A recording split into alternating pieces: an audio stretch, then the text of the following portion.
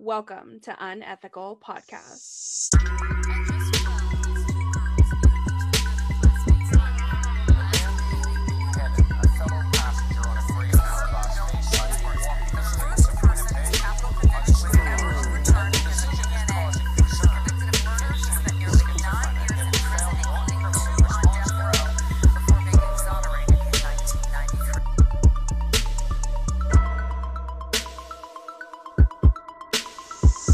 Someone did die in my bedroom, but happily and old.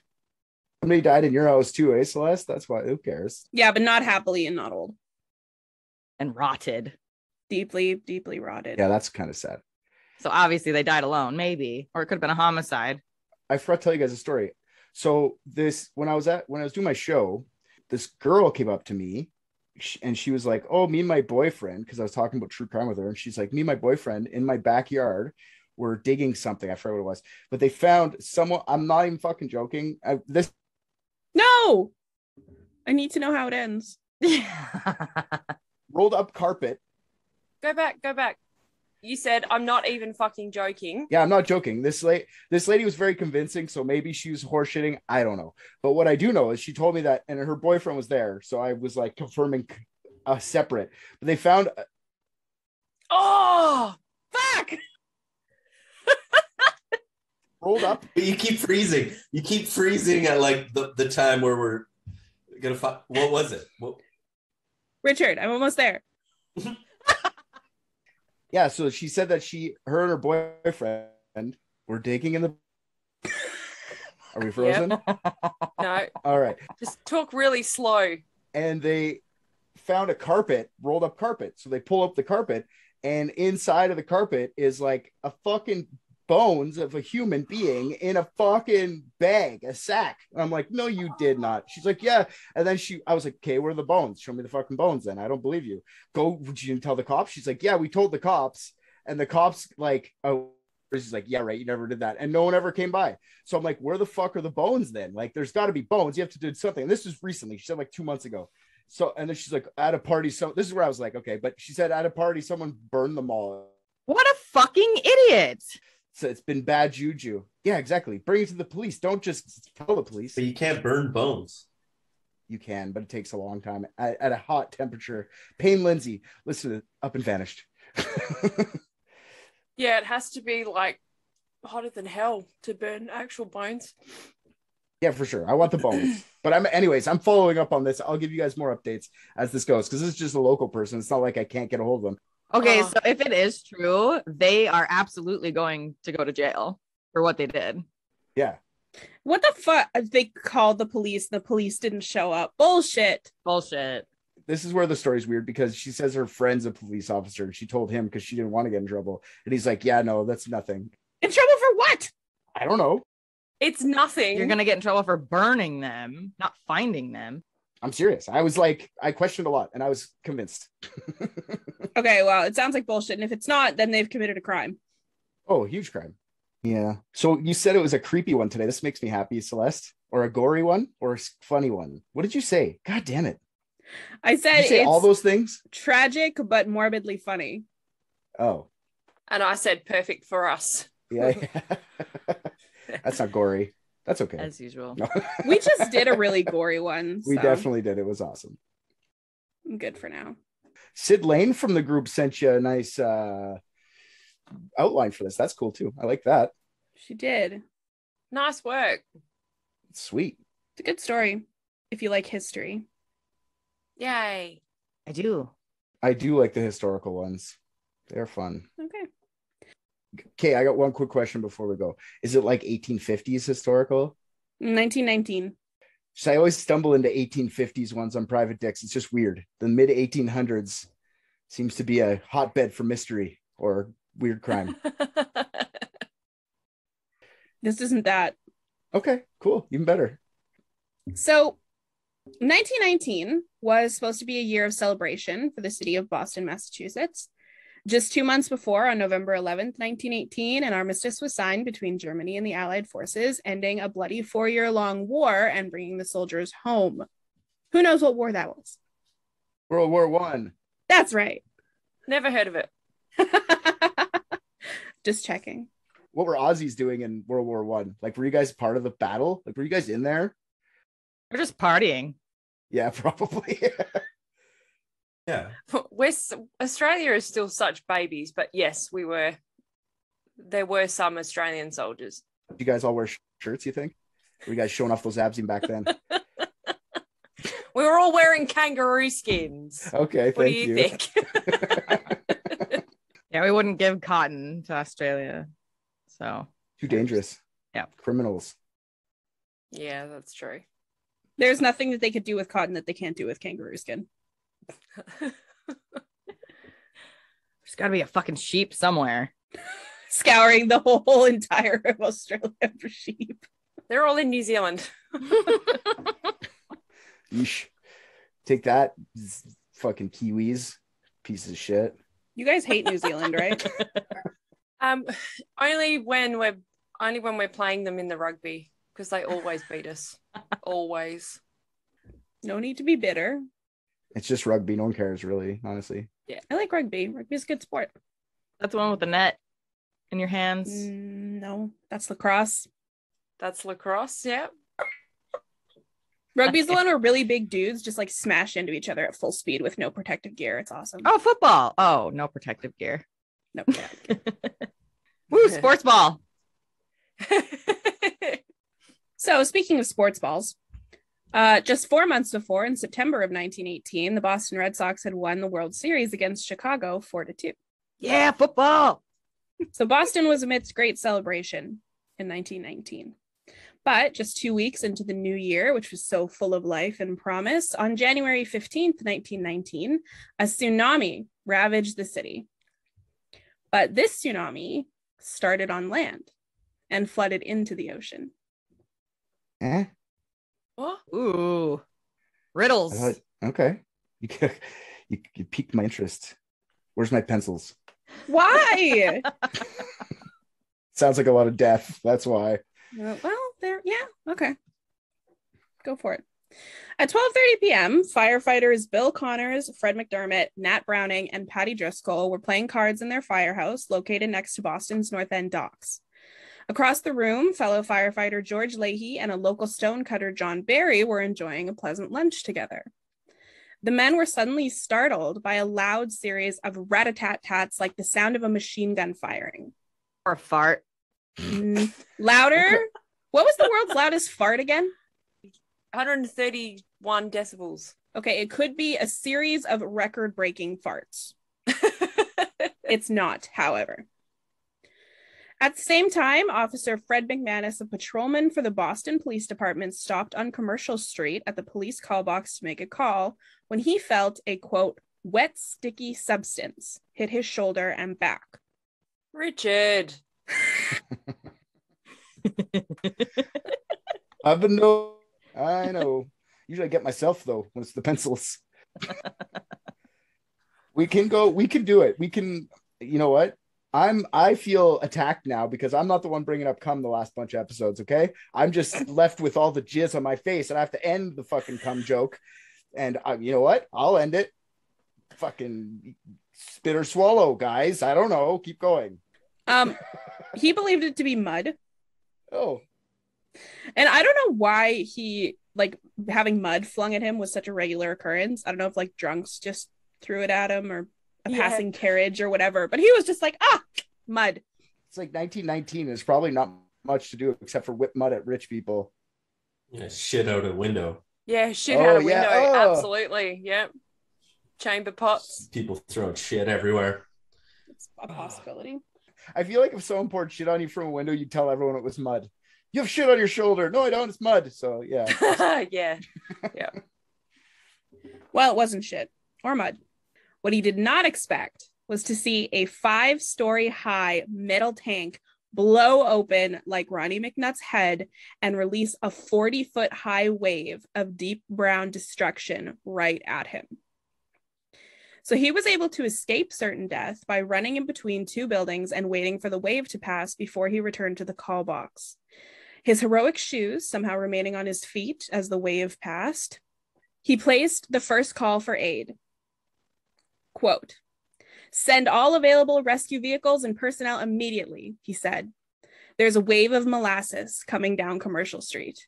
Oh, I thought it was blood. I feel like this is not that scary though, because molasses is like, there's a saying like slow as molasses. Like it's like a big tidal wave, like in Austin Powers, like no.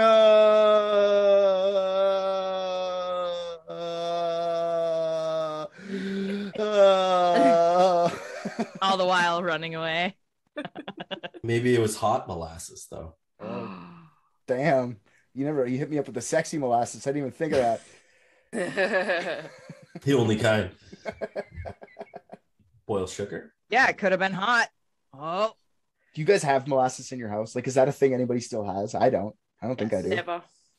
yes, I have molasses. I use it in a bean bake it's like bacon, and it's called calico beans because it's like all the different colors of beans. Isn't that pretty? Throw a little brown sugar, throw a little molasses in there, bake it up, gets all nice and stuck together. Mm, I never liked molasses. me neither. It's I bitter. don't like it. Molasses cookies and shit. Blah. But this is like genuine molasses. This isn't the kind of shit you buy at the grocery store, so it probably tasted pretty good. This is 100% pure, uncut molasses. This isn't that fucking street molasses you get at your local grocery store. This is pure. The Colombian cocaine of molasses. Yeah, I was just gonna say it gives you the same effect as uncut black tar Mexican heroin. Yeah. Mm. Oh boy. Oh boy. I'd be jumping into that wave. Interesting molasses storm. I like it. So 2.3 million gallons of molasses spread out in all directions, traveling up to 56 kilometers per hour or 35 miles per hour for those sticky Bostonians. Take that, fuckheads. Not so slow. Ugh, no, that's fast. That's terrifying, actually. You can't really outrun that as a human. Yeah. Nope. So the monstrous metal molasses tank located at 529 Commercial Street had ruptured. With the height, the speed, and the weight behind the molasses, because it is so thick, the city didn't stand a chance.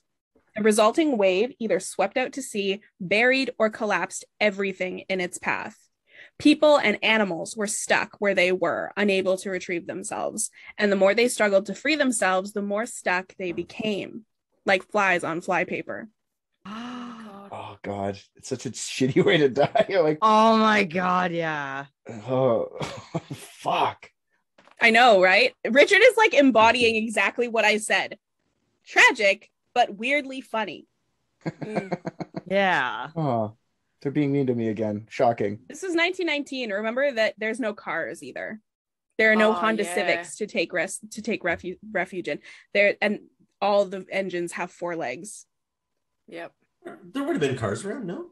Not in 1919. It would have been rare if there were, because I think cars were invented around that time, right? You could rent like town cars. Yeah. Although I don't know if that's true in Boston. Yeah, it would have been more carriages though, anyway, because when I was doing what's his nuts, Edgar Allan Poe, that's what I was trying to figure out if there'd be cars around then, but very rare. But yeah, imagine the horses too. You're even trying to get away on a horse. Yeah, you're like, and the horse just gets stuck. Oh God, it's even worse. Like I don't care if you lose a car in a fucking molasses accident, but you're losing your horse too. It'd be like in Neverending Story.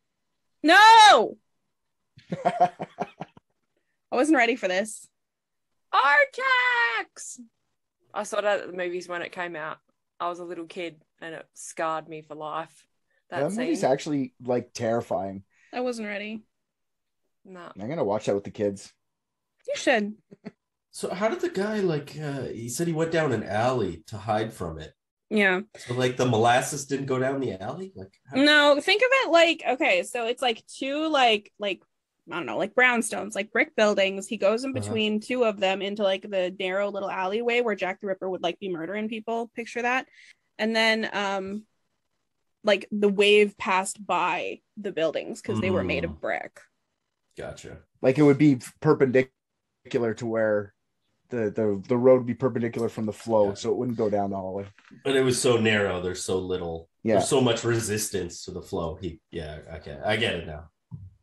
Yeah. He was actually in a very fortunate position because like very few of the buildings were actually made of brick. Yeah. Just imagine watching everyone just get stuck like fucking live traps for like just watching the distance, the guys in their top hats being like, I cannot get my feet untethered. It's a really good Boston accent. Oh yeah. Yeah. Boston. Yeah. I'm good at accents. Have you not noticed? All right. So let's get into some stories. Anthony and Maria DeStasio were walking with a group of children collecting scraps of firewood near the molasses tank. Unfortunately for them, they were in the direct path of the disaster about to strike. So Maria disappeared under the wave, but Anthony drifted by his home on top of it. He somehow just sort of floated by on his chest. Aerodynamics. Yeah. Or molasses dynamics. I don't know. The quote from the witness was like, he rode the wave on his crest. Like Free Willy. I'm king of the world. Anyway. So he drifted by his house and he could hear his mother calling. His mother is watching from her front porch, like in horror, screaming for him. And then she said he finally went under the wave. Oh, I thought this was going to be our like sailor all the way to the coast. Like, yeah, I followed the sun. No, he didn't make it to the ocean. Damn. Free Willy. A Free Willy with an alternate ending where he just flops onto the thing when he's trying to jump over, like, oh, right on to the little kid. And died. Both siblings were actually thought to have died, but while the family was at the makeshift morgue to identify them, Anthony opened his eyes and saw his mother and 3 of his sisters. Unfortunately, Maria wasn't one of those faces. She had perished in the disaster along with her school chum, 10-year-old Pasquale and Tosa. Oh. So they ended up the youngest among the dead. At first, authorities were certain that the youngest to die was 5-year-old Albert Gianci, who was missing for several hours after he was swept off his feet and dragged away from his family. But during the cleanup process, young Albert was found hungry but completely unharmed. Oh, good. Like Wow. the kids probably went towards this like finally, because they didn't have candy and shit back then. This is their candy, right? So he's like, finally my dreams come true, and then just the kid survived by eating his way out, or they probably wanted to eat this. A 5-year-old eating his way out of a 40-foot wave of molasses. But he said he was hungry. He was probably just small enough where he could just walk through it just really slowly. Hey, wait. Sorry. Let me get the dimensions that I get. You just said 40 foot. It's a 40-foot fucking wave? Is that what you said? Yeah, the highest peak was 40 feet. That's so crazy. Yeah. Do you think houses had like molasses insurance around that plant, or do you think they all got fucked after? They all got fucked after. Well, not exactly. We'll get into it. Yeah, we'll get into it. All right. So the Clarity home was knocked off its foundation with 4 inhabitants inside. Martin Clarity, a local club owner, was sleeping after a long night at the club when he was suddenly swept upon the wave in his bed. So he remained above the molasses sea until the wave had passed and then the molasses had settled. He managed to pull his brother and his sister from the wreckage, but he found no sign of his mother. Later, a neighbor came to tell him that they had found his mother. Bridget Clarity had been just outside the house when the blast came, and according to the investigators, the force of the blast had created a vacuum so forceful that it dragged houses right off their elevations, causing them to fall in a pile of wreckage in the street. So unfortunately for Bridget, she was crushed by her own home as it crumbled in the street. Martin's brother Stephen, though he had been rescued, eventually became another victim of the incident. He was institutionalized because of the trauma, and he died in the asylum. The molasses, it's coming for me. It's okay, Tommy. That was years ago. The molasses is never going to stop. I can relate. That was a very accurate depiction. Nothing sticky for him. Yeah. I just want toast. No honey. No molasses on the toast. They put syrup on his pancakes and he fucking freaks out. What is that? Aw. Poor thing. I felt really bad for him then. I'm just like, oh. Yes, he was terrified about the molasses. Imagine being inside when that thing's smashing through the buildings. You're like in a basement. You just see like your window seeping, just slowly fucking molasses dripping down. Like, what the fuck is going on outside? You can't even open the door to check because it's just molasses tin. Like that shitty horror movie, The Blob. Yeah. Don't say shitty when it comes to The Blob. That movie's amazing. Oh, no, it's incredible, but it's shit. It's brilliant, but it's crap. It's purposefully made like shit for sure. Absolutely. I always identified with the Blob.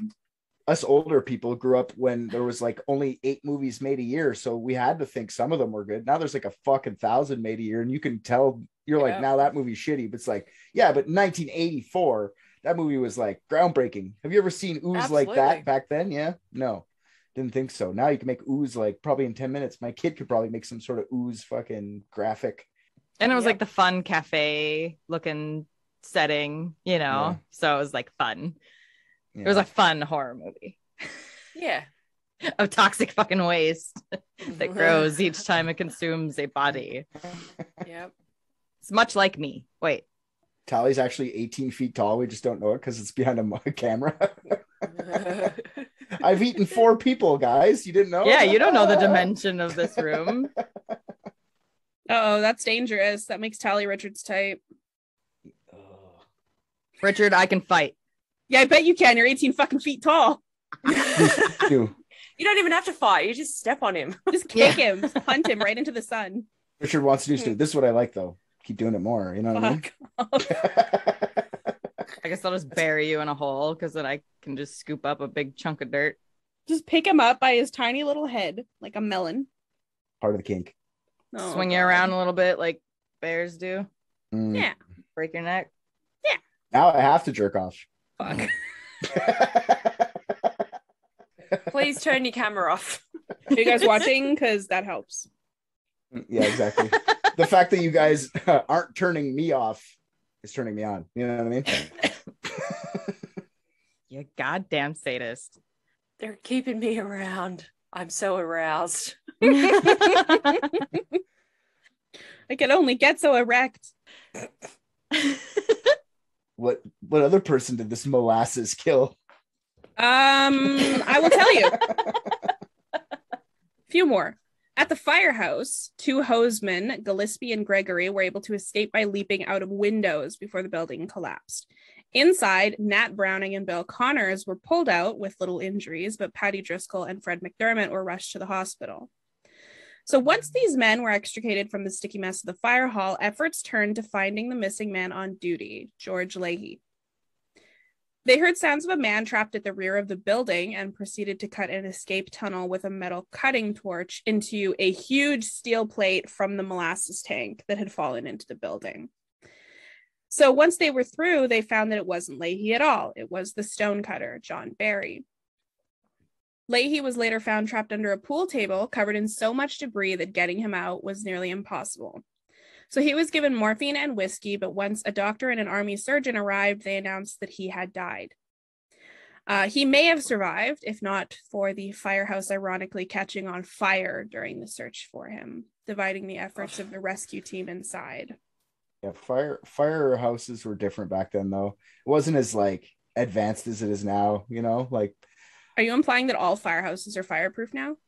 No, what I'm implying is that, like, okay, first of all, they couldn't fucking see a molasses fucking storm coming their way, so that alone, right? But they weren't like, they didn't have like fire engines to push like hose out shit. Like they would bring bunches of water to places and like hose it that way. You know what I mean? They would go fill up their tank at a lake or something and then make their way there. It's not like they had it. Anyways, it's not the same as it is now. We have water on tap, fill it up and go. Yeah. Well, no, they had carriages, like wagons that had a water tank, and they would fill buckets, and they'd use sand more than they would use water to put out fires. But yeah, they really divided the team. Yeah, that's what I mean. Nowadays, a thing would start on fire, they'd put it out pretty quickly inside of a firehouse, assuming that it's a modern enough fire. It wouldn't be like the 1919, Jesus Christ, buckets and carriages, Jesus. Yeah, fire hydrants on every corner or every other corner. No, I had to hitch up the wagon and off they go. But at the time, it would be like everyone in the neighborhood would come out and fight the fire, not just the That's firemen. true. Yeah. Is molasses flammable? I don't think so. It's sugar, right? Like, Yeah, I don't think it would be, but It could just get turned into deeper, darker molasses if it boiled, right? it would be make it like lava. Oh my God. It's fucking magma inside the firehouse. Jesus Christ. Yeah, that's what it is. It's like fucking lava, unpenetrable lava.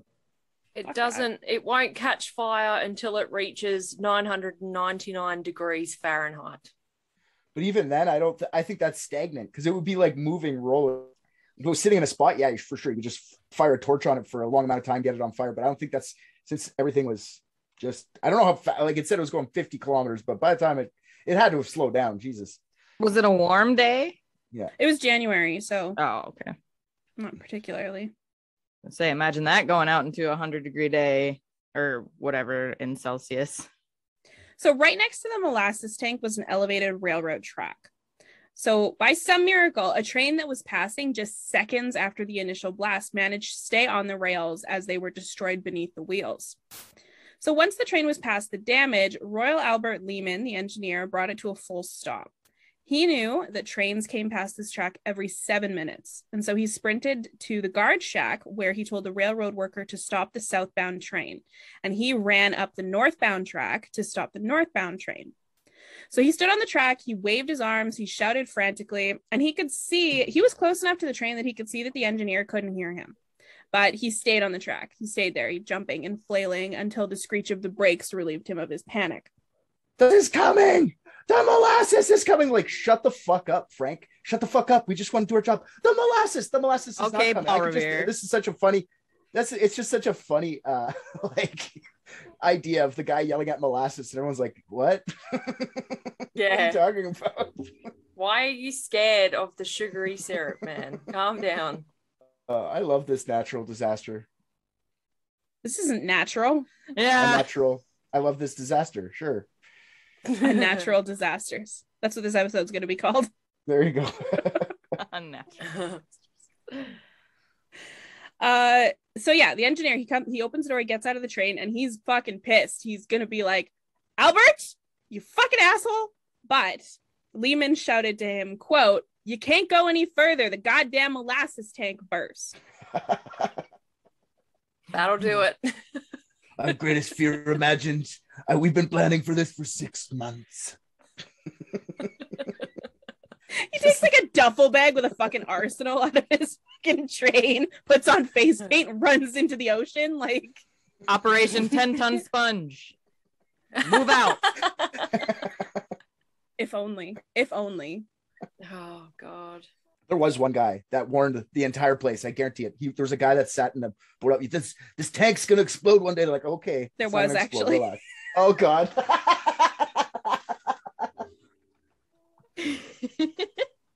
I've been warning them for 10 years.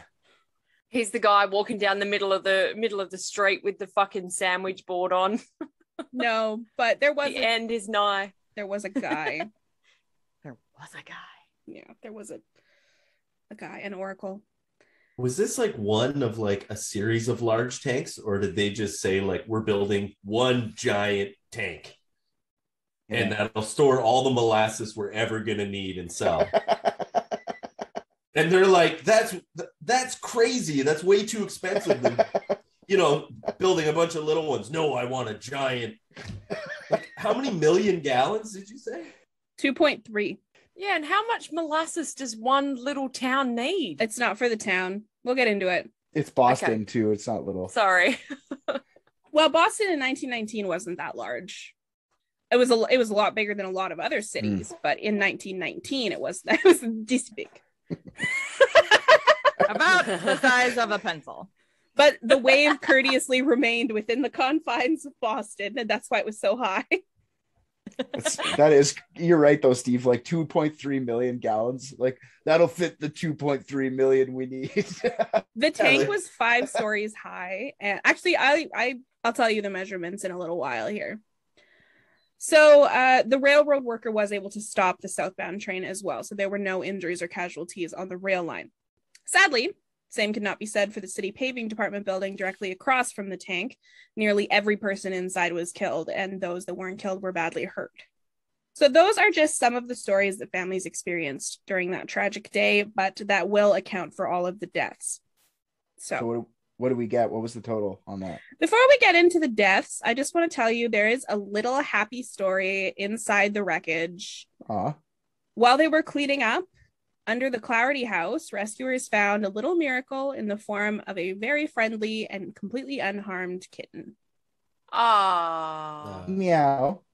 I thought it was going to be two people got stuck together and they fell in love. I wish it did. They only survived by making out. Yeah. Lick it off me. Lick it off me. We've got to stay warm. Suck it out of my mouth. Jesus Christ. Yeah, performing CPR on people would be weird. Now you're talking my language, though. Like, there's like no way for them to throw up molasses. Like, if you give someone CPR, it's not a matter of if they throw up, it's when. So just be prepared. Yummy. No, thank you. My first aid expired. I'm not allowed to. Oh. I'm good not being able to help in times of crisis. Thank you. I gotta do it every year.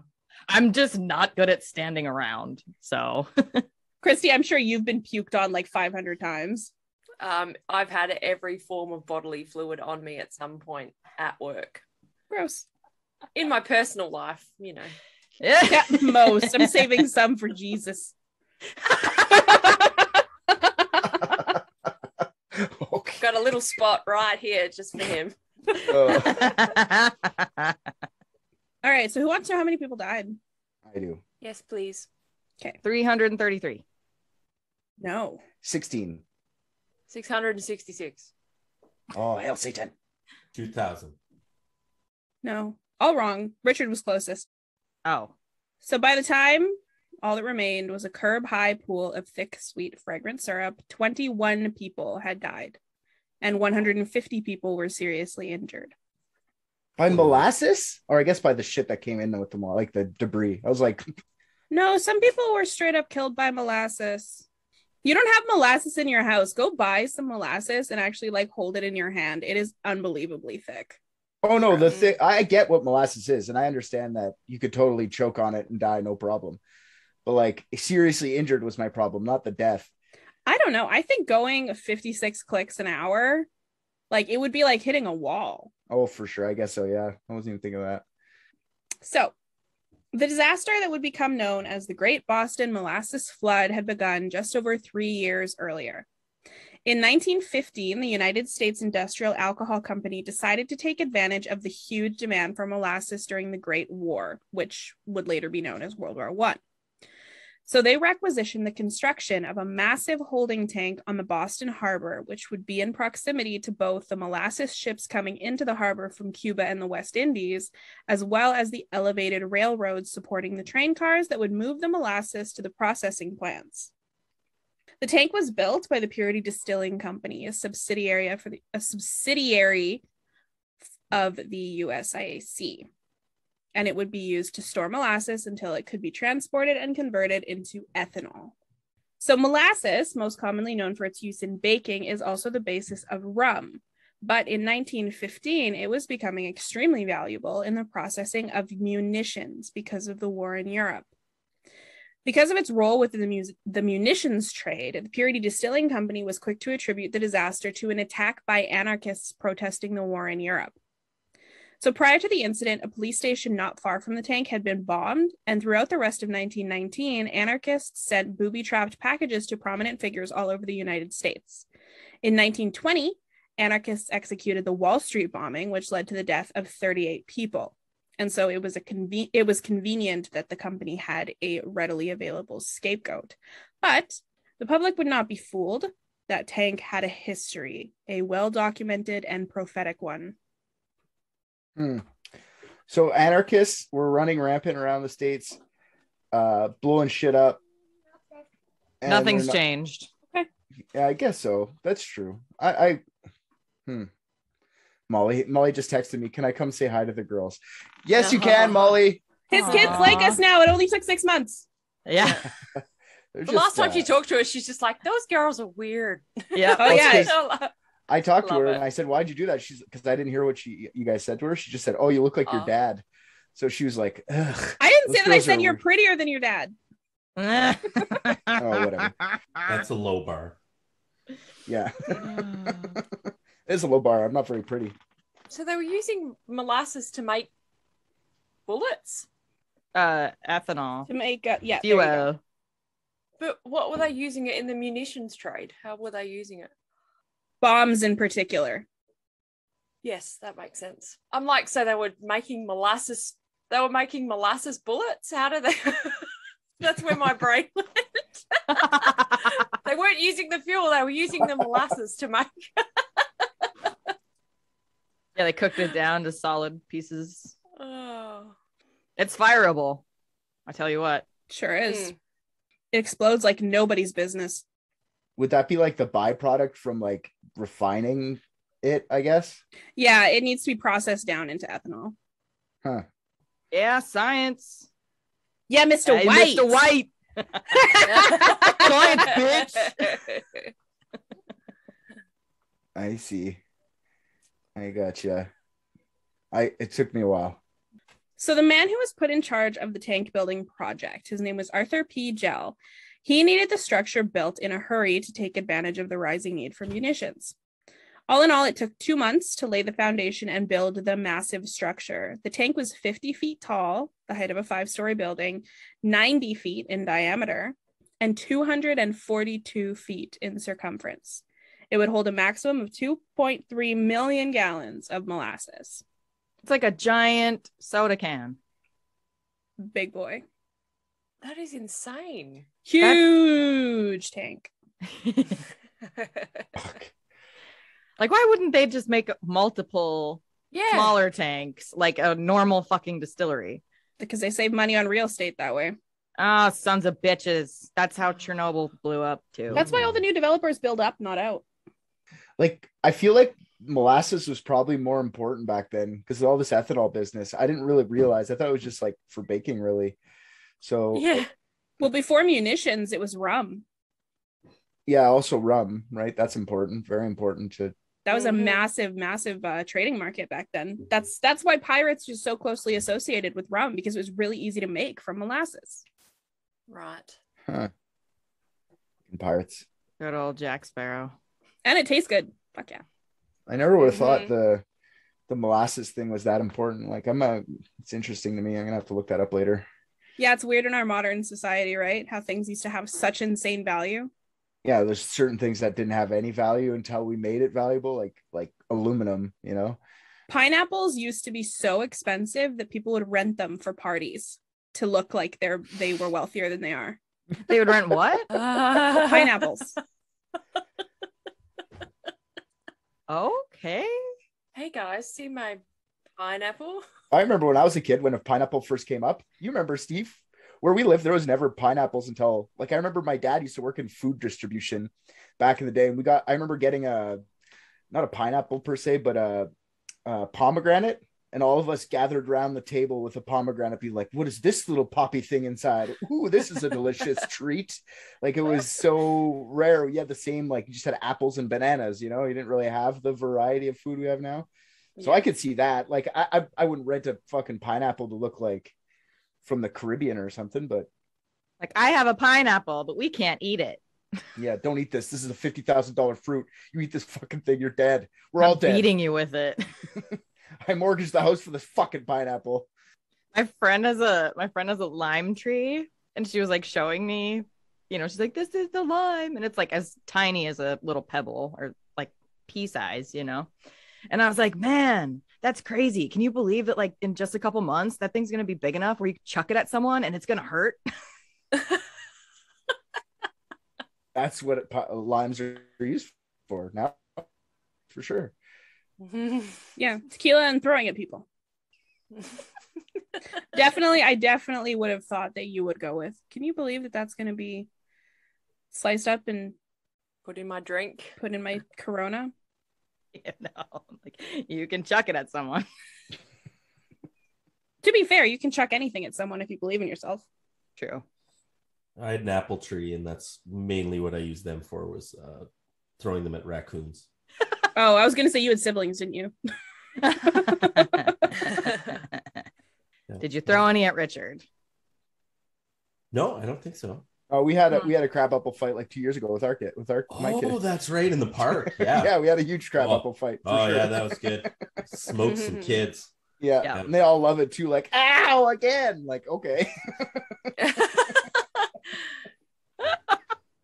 So they completed construction of the tank in December of 1915, with just 3 days to spare before the first shipments of molasses were expected to arrive from Cuba. So unlike today, welding was not a technology that was used to add strength and stability to large metal objects such as holding tanks. The tank was built by bending massive half-inch thick steel sheets and bolting them together using thousands of rivets. So that was the rat-a-tat-tat-tat sound, all of the rivets failing. Oh my God. That's crazy. That's really not a good design at all because there's so many fucking holes. I bet they didn't even go through it to check for leaks. We'll get into it. So from the very first day, witnesses said that the tank leaked small amounts of molasses at the seams. Now, they weren't saying it like it was necessarily a bad thing. The local children, like Anthony and Maria DeStasio, would often go over to the tank with sticks and make themselves little, like, lollipops out of the molasses that was leaking from the tank. In fact, it's possible that that is why they were there that day, so close to the tank. Molasses also dried quite quickly, and it would become a somewhat sturdy texture when it was dried. And so you can imagine how that must have been for the people that were trapped in it once it started to dry. Women in the area would also fill up jars of molasses from the tank and use it in their cooking and baking. So life was actually pretty good for 3 sweet, sticky years. Thanks for saying it like that. Mm-hmm. So the neighborhood kook, as Richard mentioned, was a man named Isaac Gonzalez. He was actually the caretaker of the tank. So he began to tell Arthur Gell in mid-1918 that the tank was making groaning noises and that the rate that the riveted seams leaked was increasing. Arthur told Isaac to do his job, caulk the leaking areas, and if he said anything to anyone, he would be looking for a new job. So in preemptive fucknuttery, Arthur also ordered the tank to be painted dark reddish brown, the color of molasses, to disguise the leaking molasses. Okay, sorry. I'm just curious, and this is a real question. What did they use for caulking back then? Like, they don't have caulking guns. Like, are they just jamming it full of hay or something? Like I'll tell you what they didn't do. They didn't weld it.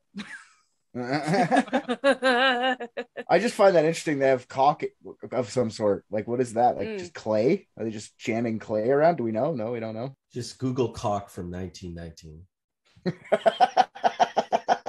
I don't want to see cock from 1919. It's just the bottom of that guy, that fisticuffs guy, just naked with just a bang.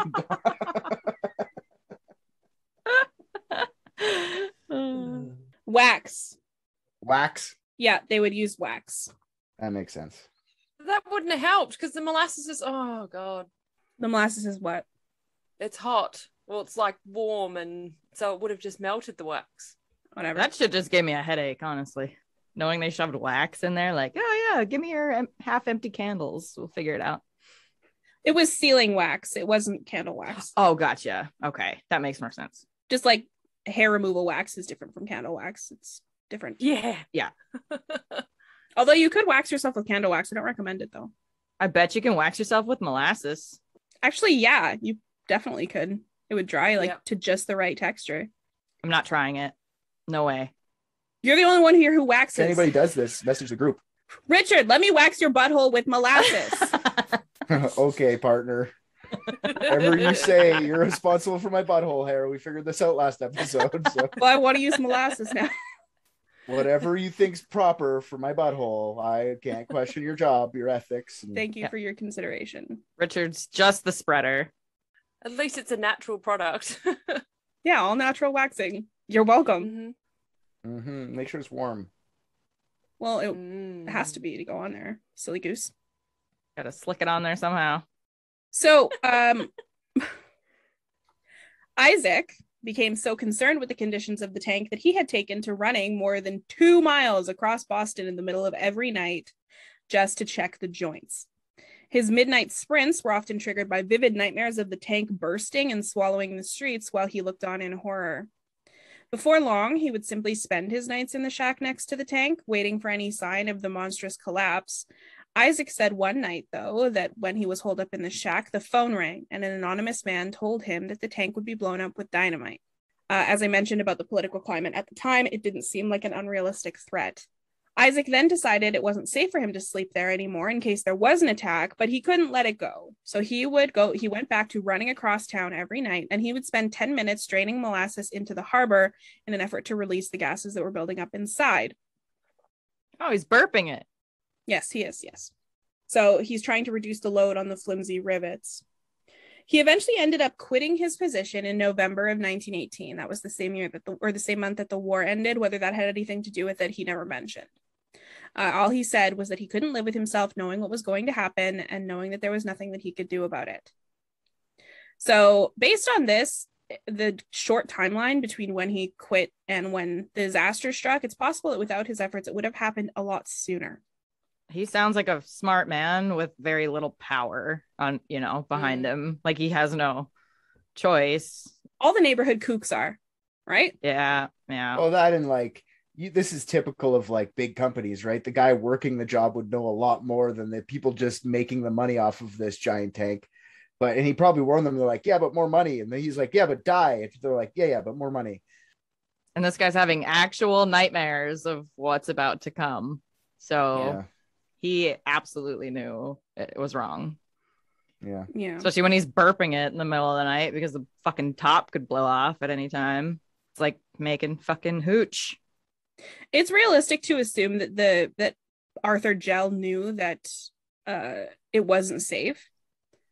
He didn't research the company that built it or pick it based on anything except for sort of word of mouth, I guess. Apparently what he said, and I don't know exactly what this means, but what he said was that the company told him that they had previously built structures that were still standing with a safety rating of 2. I don't know what that means. He said, we will build this with a safety rating of 3. And Arthur Gell was like, 3 is bigger. All right. A safety rating is generally if it's a load to take 1,000 pounds, you'd use a safety rating of 1.5. So you build it to 1,500 pounds, right? So it's a construction term. So they're saying instead of 2 times, the load will make it for 3 times. But oh, I see. Okay. Yeah. It's a safety. That makes sense. Okay. Well, that's what he told him, and Arthur Gell didn't know what that meant either, I assume, because he was just like, yeah, okay, that's a bigger number. Let's go with that. It would be safer though, right? Well, it wasn't. It's one of those things too where it was 1919. I don't know how they're measuring the weight of molasses back then, right? So it probably was a lot of guesswork. They probably went if 1 pound of this is in this square cube of, then this has to be that, but it might not be the same because it's so fucking much, right? It compresses on itself and it would make it way more heavy. I don't think so. I think he just picked this contractor because they were the cheapest. They used the cheapest materials. Mm-hmm. But this is what he said in court to be like, no, I had no idea. Capitalism. I gotcha. Yeah, capitalism. A long and sorrowful legal battle ensued. It was one of the longest in American history, and it was the largest class action lawsuit in Boston up to that time, with 119 plaintiffs combined into one suit. So the man who took their case was Damon Everett Hall, and on the opposing side, representing the company, that's the United States Alcohol Industrial Company or Industrial Alcohol Company, that man was Charles Francis Choate, which is pretty close to Chode, I'm just saying. I thought that's where you were going. I was going to laugh. Yeah. So consolidating the cases into one lawsuit was partly out of necessity because the courtroom was not large enough to accommodate 119 cases, but it also gave Chode an advantage in that the witnesses were there to represent 119 plaintiffs, meaning that one bad witness could ruin all 119 claims, not just one. So each side presented their case to an auditor, and then the auditor would make up a report which would be given to the Supreme Court of Massachusetts, and they would determine if it would be pursued in a civil trial. The defense strategy was to convince the auditor that the disaster could only have been caused by a dynamite blast and therefore an attack. So they used recreations of explosions with replica tanks and expert witnesses to build their narrative. But this strategy was quickly stamped out when the police chemist Walter Wedger was cross-examined by Damon Hall. Wedger confessed that nowhere among the wreckage did they find any debris or scrap or particle that could be linked to an explosive. The defense did have one eyewitness testify, and she said that she had seen smoke rising from the tank before the blast sent her flying.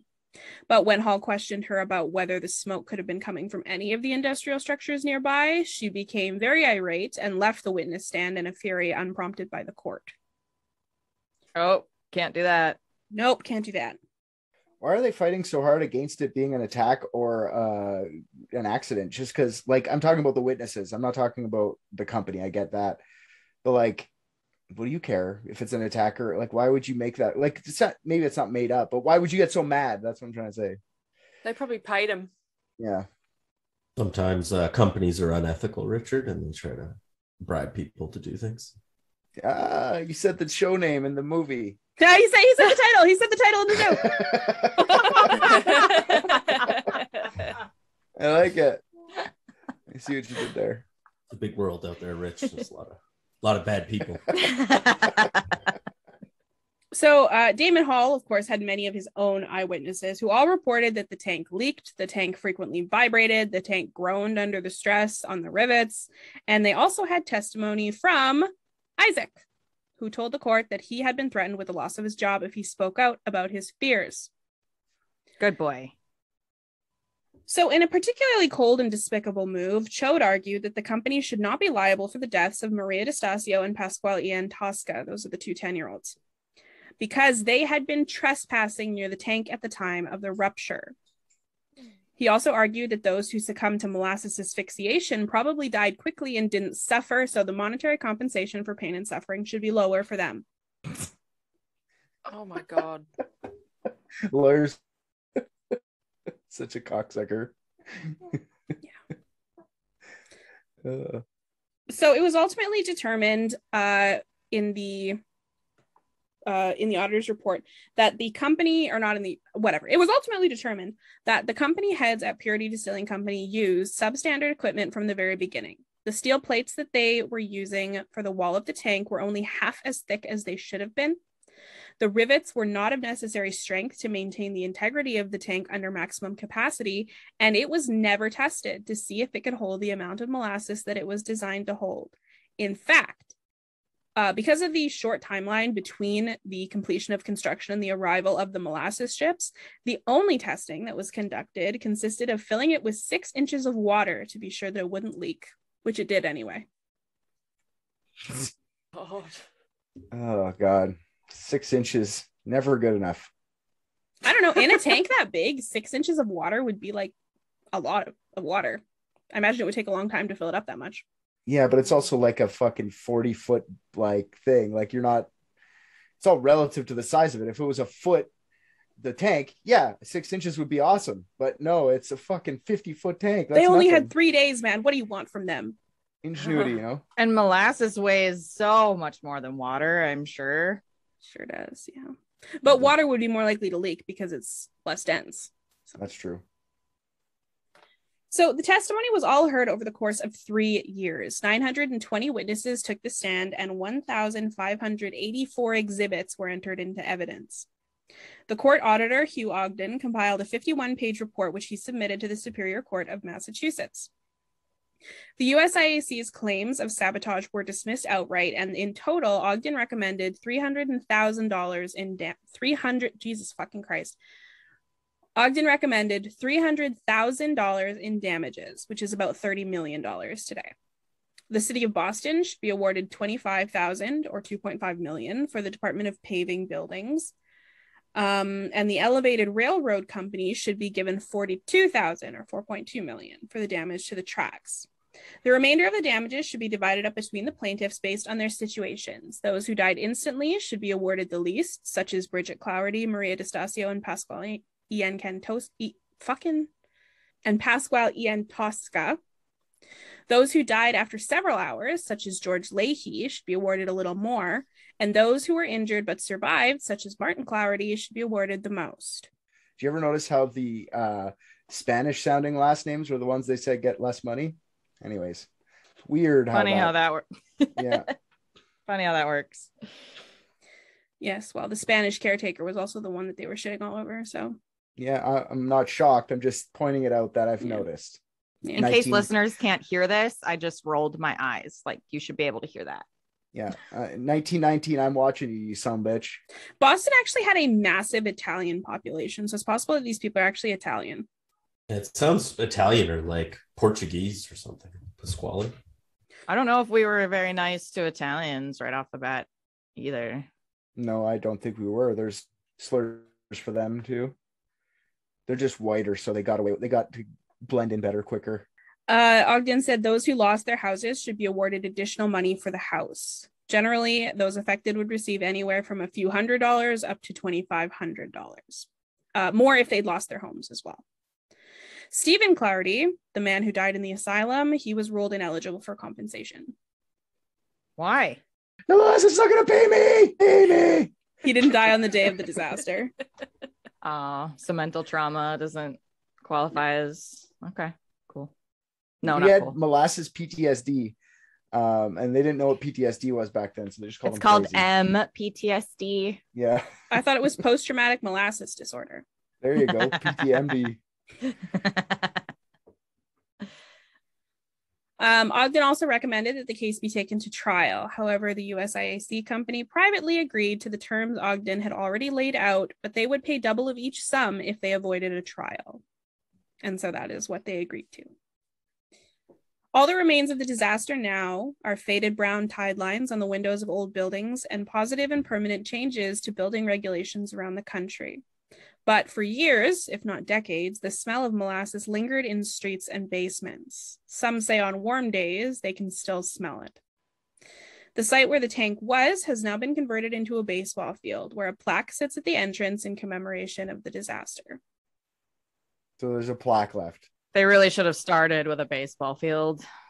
Mm-hmm. Yeah, Leroy fucking New York gets a whole Jello museum after Jello catastrophe. I would like a molasses museum. That's all. I want to see pictures.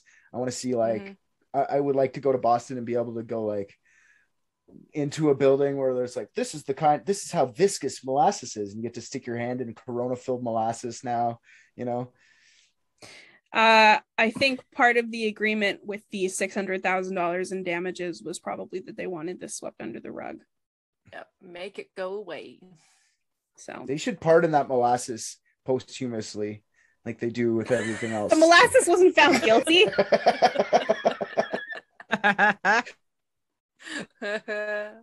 We know it wasn't your fault, gentle creature. Did they talk about like how hard it was to get molasses off of like yourself or things?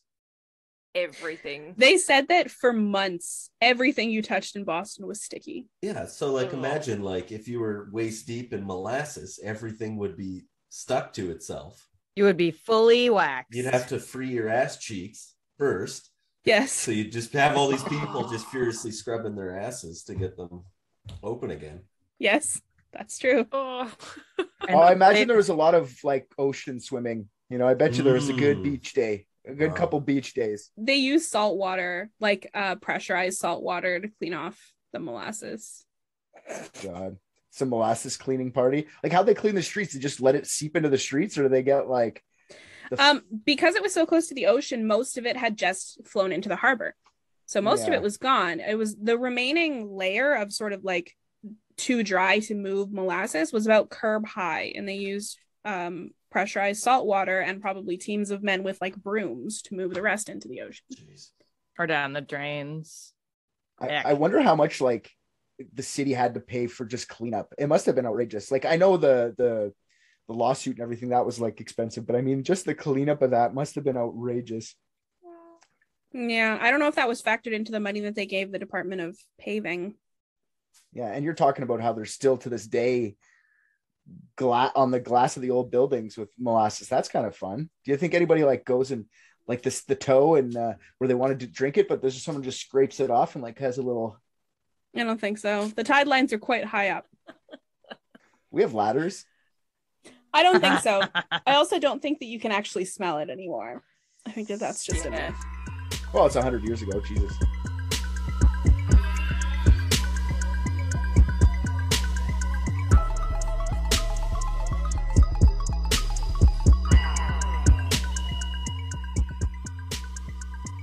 Hey guys, thanks so much for listening. Head on over to our Facebook and Instagram to join in on the conversations about all things unethical. Just search Unethical Podcast.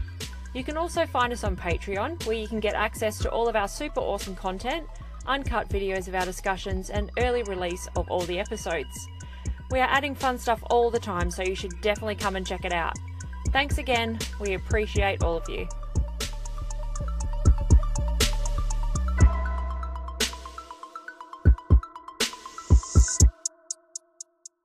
Bam, bam, bam.